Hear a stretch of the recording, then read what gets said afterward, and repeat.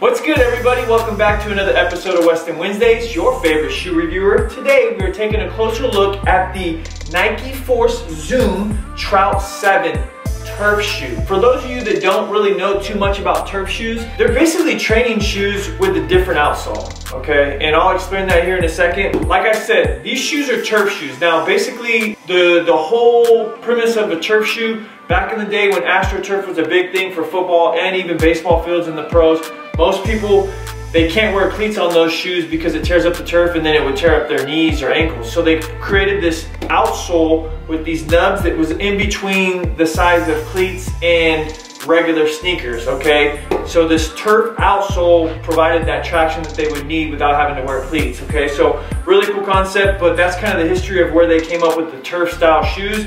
The outsole is rubber, all right? And like I said, these grooves, teeth, nubs, that's basically the idea of turf traction, okay? But it's still rubber outsole, and they're just really, you know, like I said, they're almost like miniature cleats, okay? So it provides that traction that you would need on any type of field. Nowadays it's field turf. So you have a black upper, okay, and then a translucent lower underneath the heel that shows through the zoom unit in the heel, which I'll talk about in a second. And then you have a midsole foam from toe to heel. Okay, so that's really nice, and then you can see the break in between the forefoot and the heel traction, all right, to just eliminate some weight too on the bottom part. Now as we move up, like I said and I mentioned, from toe to heel there's a foam midsole. It's white, as you can tell. There's you know, some patterns on this shoe, but the really cool spot and the cool feature of this shoe is underneath the heel, and it's a revolutionary air zoom unit.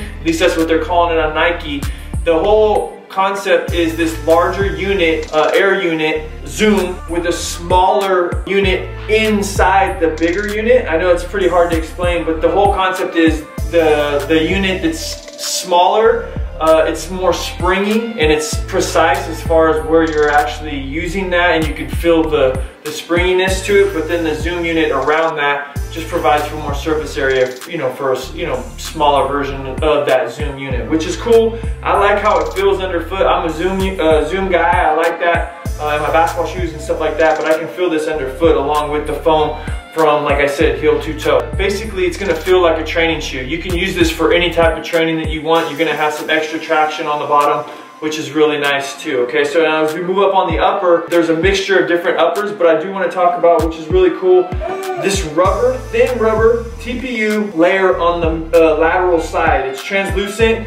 You can see the Nike sign underneath it, but you can see the color differentiation from that to the materials, but that's gonna add a little bit of containment and stability with this shoe, which you need while it's still pretty lightweight, and there's not a really thick rubber to make the shoe heavy. Now they also added that on the heel as a heel cup and containment there as well, with some cool design and layered look, which is really neat, and that's translucent as well, so you can see through the red zoom unit in the heel.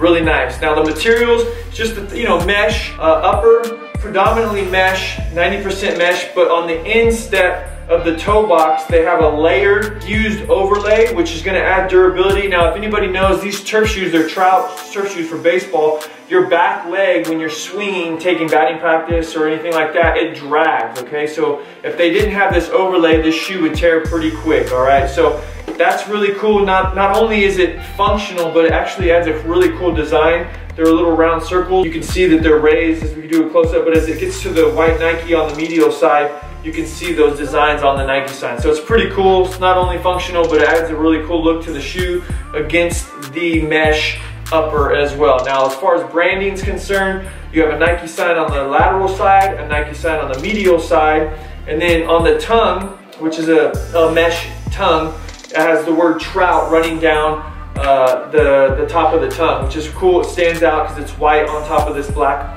material on the upper, and then branding on the inside of the shoe. The insole has number 27, and then it has Mike Trout's signature on the other shoe, which is cool too. Inside the collar, it's very padded, and I like how they added this red color where your Achilles would be resting in on the shoe, so it adds an added pop of color to go with that red in the heel, as well as where those Achilles pillows are going to be for the added cushioning. So as far as sizing is concerned, the shoe fits true to size, length, They are kind of narrow as you get into the forefoot. So I would, if you're a wide footer, I would go half a size up minimum.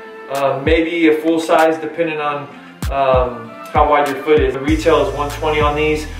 There is another colorway. It's a white colorway, which is really cool, white and silver, with that red unit on the heel. Really cool shoe. I'm excited to try these out in the gym, man. I think these are gonna really be good shoes, performing shoes. With that being said, man, I don't normally do this, but when I do, you know what I do. I shoe review. I'm out of here. Peace.